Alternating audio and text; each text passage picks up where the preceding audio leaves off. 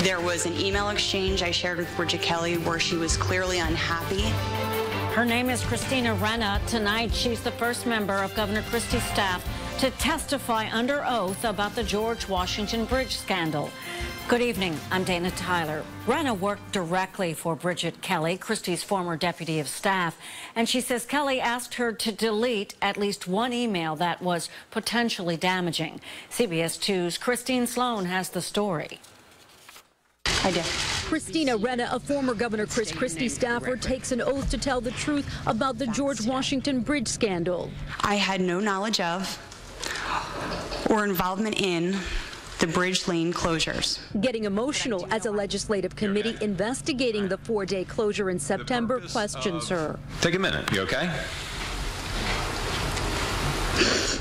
Renna worked directly under Bridget Kelly, Christie's ex-deputy chief of staff, who sent the email "Time for some traffic problems in Fort Lee." On December 12th, when the governor told the world his staff wasn't involved, Renna says Kelly called her. She was enormously nervous. She led by saying, I didn't know anything about this, the lane closures.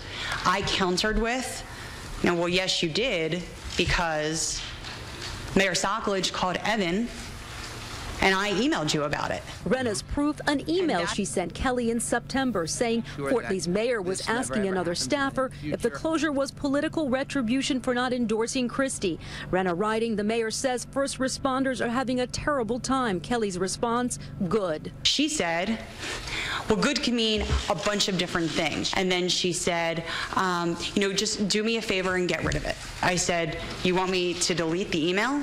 I said that to her.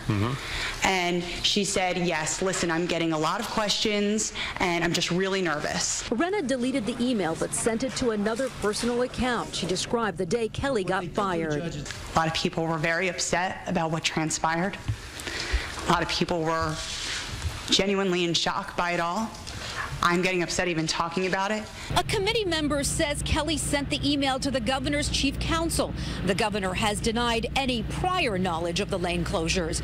In Trenton, New Jersey, Christine Sloan, CBS 2 News. A judge recently ruled Bridget Kelly and a former Christie campaign manager's Fifth Amendment rights would be violated if they turn over personal documents subpoenaed by this committee.